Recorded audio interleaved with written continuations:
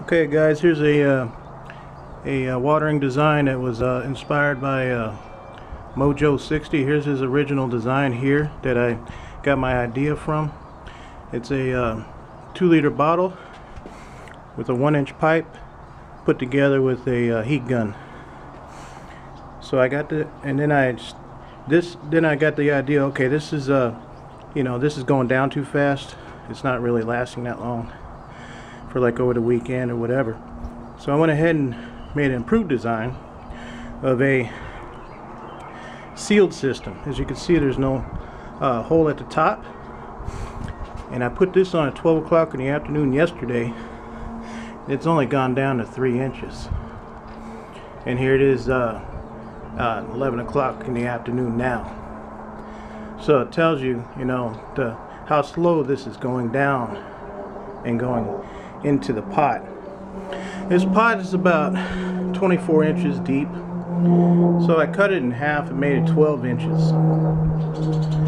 So now I'm at the halfway point, and I think what's happening now is what they call a wicking effect. The wicking effect, the bottom area is getting wet, staying wet, causing the plants at the top to start going deeper roots, so it can they can stay alive longer. And to top it off, I'm in Texas, so San Antonio. So I'm these plants are surrounded with basically a brick oven, as you can see around the sides here. When the sun comes in on this side of the house, it causes a really hot oven effect in here. So for these plants to survive, I need to set up a slower watering system to where they can last longer and not dry out. So my other plants what I've experimented with ended up like this. So I went ahead and decided to make a new approach with Mojo 60's design, and then I improved it to this design, and I'll show you what inspired me after Mojo 60 to do this sealed system. I'm about to go to my shop here and I'll show you.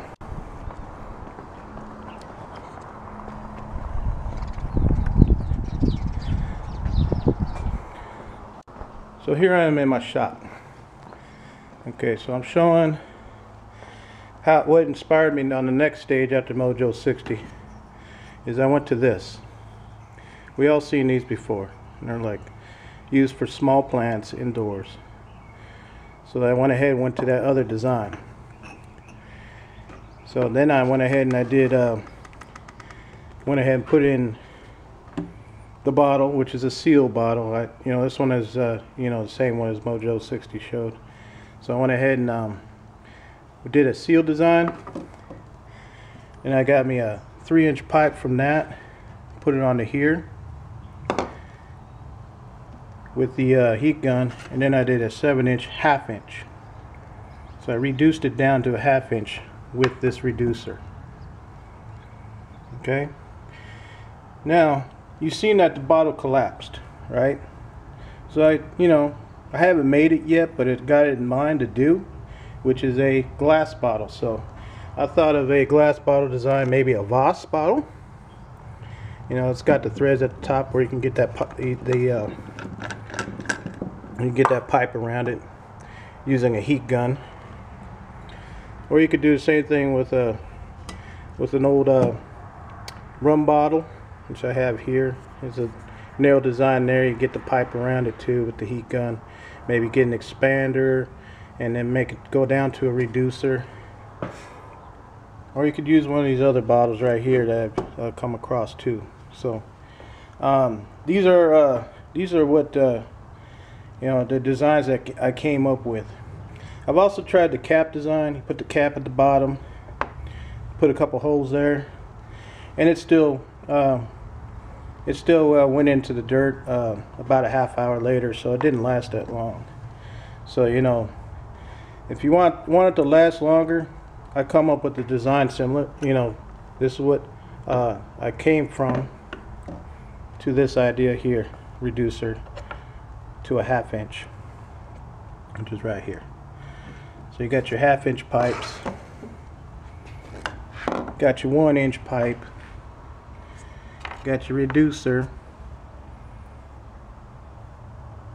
And that's it. Just do the same method as Mojo 60 and shove a stick in there first and then shove in your design. Hope this helps, and happy planting.